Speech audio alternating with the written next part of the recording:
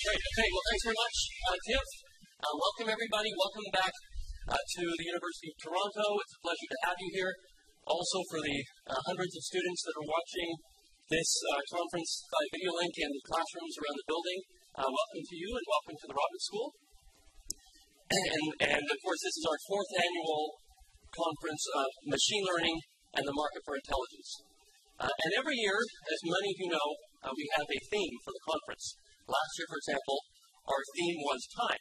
How long will it take to develop various aspects of machine intelligence?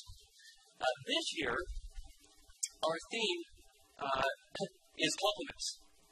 And so I'll begin by addressing three questions with respect to complements.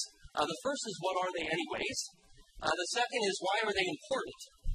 And third, given that our conference has always been focused on markets for intelligence, it begs the question, how will markets for complements be different than markets for the intelligence itself? Okay, so that's the backdrop, and my job right now is just to set the stage for all the presentations that you're about to see. Okay, so what are AI complements, and why are they important? Let me wind back the tape 30 years to an observation made by Nobel laureate and an MIT professor, Robert Solow, who made the observation that there are these productivity-enhancing tools, personal computers, that were proliferating everywhere, in businesses, in homes, and you really couldn't look anywhere without seeing more and more computers, and yet they weren't showing up in the productivity statistics. So he makes this observation. You can see the computer age everywhere, except in the productivity statistics. And just to remind everybody, that productivity sometimes sounds complex, but it's very simple. The basic idea is it's the ratio of inputs to outputs. So, for example, for 100 hours of human labor, we have X amount of output. If we can do something so that we get 20% more output with the same amount of labor, we've increased productivity by 20%. So, 13 years after Robert Solow makes this observation, another economist, Paul David, professor at Stanford, responds to this. He publishes this article in the American Economic Review, and effectively he says, by turning to economic history, I think I found where the productivity has gone missing. And the answer is, it's in the future. It's coming, it just hasn't arrived yet. And so, to make his case, he builds on an example, a case history that he studies that's often compared to AI today, which is electrification. And so he looks at distributed electricity. And he says, at the turn of the century, so this is in the early 1900s, far-sighted engineers already had envisaged profound transformations that electrification would bring to factories, stores, and homes. Now, many of you will feel this sentence feels really familiar because we're reading it all over again today with respect to AI. The same sentence. Just switch out electrification and drop in AI. And so his observation here is that people were already imagining what a transformative effect electrification would have. And just as an aside, many people have taken the view that AI will in fact be implemented in a similar way to electricity. The same way that electricity permeated everything in a way that economists describe as a GPT, a general purpose technology, because it affects every industry. So will AI. And the same way that electricity is delivered and distributed, that perhaps that will also be the way that electricity brought all this type of equipment and these things to life, so will AI will make all these things intelligent. But then Paul David makes the observation, says, but the materialization of such visions was hardly imminent. In 1899, the United States, electrical lighting was being used in a mere 3% of all residences. It would take another 2 decades, roughly speaking, for these aggregate measures of the extent of electrification to attain the 50% diffusion level. So effectively, he's setting up the key question, which is, what took so long? Why did this take so long? So then he goes on to offer his explanation. And the punchline is about complements. So effectively he says, look, if you were an entrepreneur pitching distributed electricity, your value prop would have been it saves on fuel costs. And maybe it also saves on reduced friction costs because the old power systems required mechanical devices to transmit power from one location to another that incurred a fair amount of friction costs that distributed electricity would save. And yes, indeed, distributed electricity did save those costs. But those savings weren't so huge that if you had a perfectly good operating factory, that you would tear down your existing factory to replace it with one just in order to save the fuel costs with distributed electricity. But when you would use it is if you were about to build a new factory. Then you would say, okay, I'm building a new factory. How much more efficient, more productive can my factory be if I use this new distributed electricity? And as they would do that, over time they learned a number of things. For example, they learned that the heavy infrastructure, like the bracing on the ceilings required to hold the transmission equipment to be able to just move the power from the source to the machinery, that heavy bracing was no longer needed with distributed electricity, so you could make factories lighter. That made them cheaper. Furthermore, in the old power systems, where you wanted all the machinery as close as possible to the fuel or the water or steam-powered power source, that you would stack the machinery on one side of the building so it would be close to the power source. That led to multi-story buildings. With the advent of distributed electricity, we didn't need the multi-story buildings. We didn't need to stack the machinery. We could lay it out all in a single story. So that changed the design. Single-story buildings instead of multi-story buildings, cheaper to build. Now that's just CapEx. Those are the fixed costs. What about the operating costs? After a while, they figured, wait a minute, once we have this in a single-story building, we can change the layout. We can change the workflow. We can have much more efficient handling of materials and assembly and all of that stuff. The workflow can be far more efficient in this new linear single-story layout than in the multi-story layout. Big boost in productivity. Then they discovered, well, wait a minute. In addition to that, because we don't have all the machines operating off a single group drive, such that when the group drive goes down or one machine goes down, we have to shut down the whole production process. Instead, with the distributed electricity solution, the whole thing can be designed in a much more modular fashion so that when one machine goes down, the rest of the factory can keep operating. Big productivity boost. Now, the point here is that all these big productivity boosts didn't come directly from the electricity itself. That was just the fuel savings costs. All of the other savings came from the complements, the new design of equipment, the new design of layout, the new organizational design, the workflow design. All of that, those are the complements. Those are the things that really gave electricity its big push, its big productivity boost.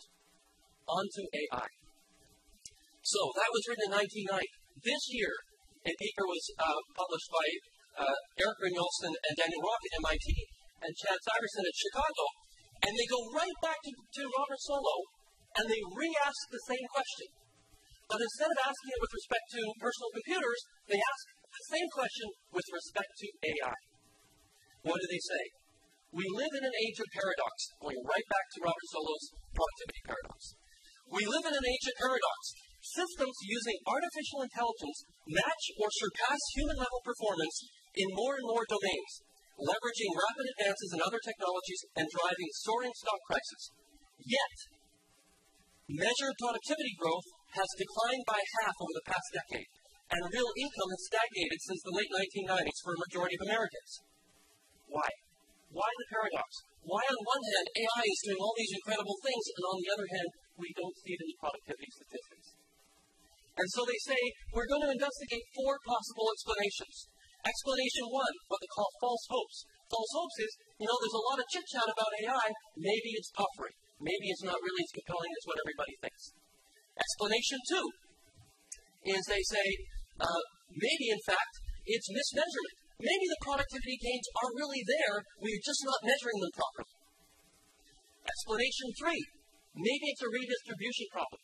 Maybe what's happening is that there's just a few large companies that are deploying commercial-grade AI for things like advertising, and they're not really increasing productivity. They're just shifting wealth around. So they're stealing business from one company to another, and so really AI is just being used for clever targeted advertising in a way that concentrates wealth but doesn't increase productivity. And then there's explanation number 4.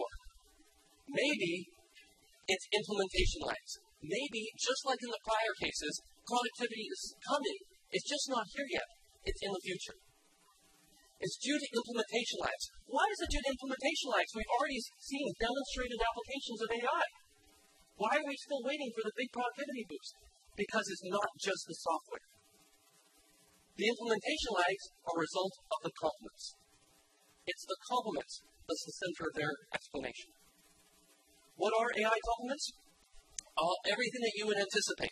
So the rest of the software stack and the hardware stack, all the things that the hardware that the AI is embedded in, that is still racing to catch up with the advances in the prediction technology. And not just the hardware and software, the processes. Think about how we use AIs today. Today we have pretty much our existing process. Let's say we're processing bank loans. We have exactly the same workflow. We just drop in an AI predictions predicting whether the customer will pay back their loan, replace that with the human prediction. Or think of radiology. We have exactly the same workflow for radiologists. We just drop in the AI classifier that classifies whether the medical image, the pixels on the image, are showing a tumor that is malignant or benign. We replace the human that does that with the AI. But the workflow we've left the same. Or take the case of driving. That even with the beautiful Tesla, that we have pretty much still a car that was designed for people. The people in it, and there's just an AI that predicts what a human driver would do, but the car design is the same. The driveways are the same. The roads are the same. The parking lots are the same. The city design is the same. We haven't yet even begun to take advantage of what is possible with a car that can predict how a human would drive and ultimately drive itself. We haven't yet invested in the complements. And when the complements come, that's when the big productivity lift happens. So that's their story. Okay, so if you take these papers at their face value, not only are the AI, the complements everywhere, their complements are data and hardware and software and infrastructure and workflow design, organizational design, regulation, those are the complements. But also they're super important. In fact, according to these papers, they're everything. They're really the majority of the productivity lift is not from the actual code, it's from the complements. Now, if that's the case, then what is competition in the complements going to look like? First of all, what does competition for AI look like? Well, we know that. In fact, what's interesting about AI is that it's a field that has almost been developed around competition. All of science at some level is motivated by competition, as everybody here knows. Science is a system designed around competition where there's a very big prize for priority. In other words, if you're the first to discover something, you get a big prize. You get a paper or a patent. If you're second, you get almost nothing. So it's a setup for competition. But machine learning, more than almost any other field, is just driven and shaped by competition because it's so focused on benchmarks. So I think probably the competition that brought deep learning into popular recognition was ImageNet. And this was the first time where all these different groups were competing in terms of their ability to recognize images, that the power of deep learning was recognized broadly. This is a picture of a conference room at NIPS, one of the most of you know, one of the largest conferences in machine learning. And what is NIPS? NIPS is effectively like a Middle Eastern bazaar for machine learning ideas. Right, so everybody shows up, they report their ideas, and what are they reporting on? They're reporting on their competitive performance against benchmarks, many of the papers. So they have a benchmark, and if they perform well against the benchmark, then they write a paper and say, here's what we did, and here's how it works, and this is why it performs so well against this benchmark. That's how competition in the market for intelligence works. And the culture of this competition aligns with the norms of science.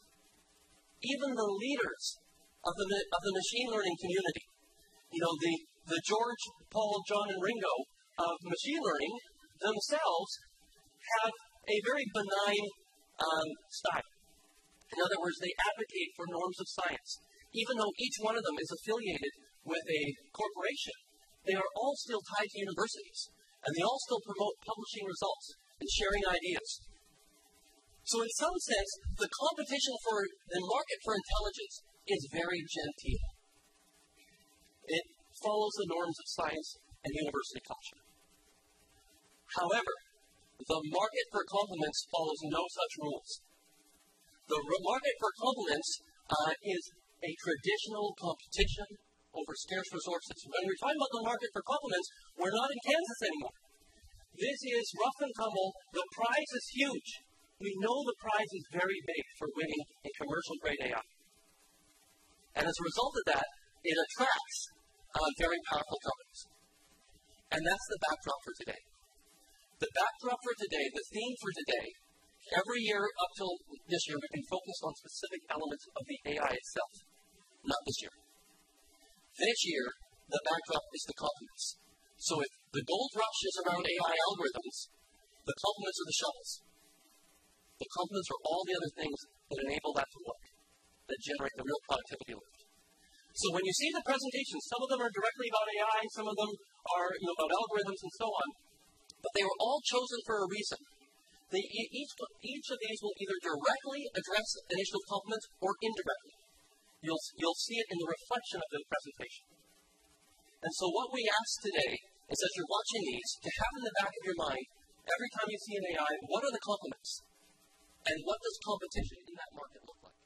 Because that's where we think the action's going to be.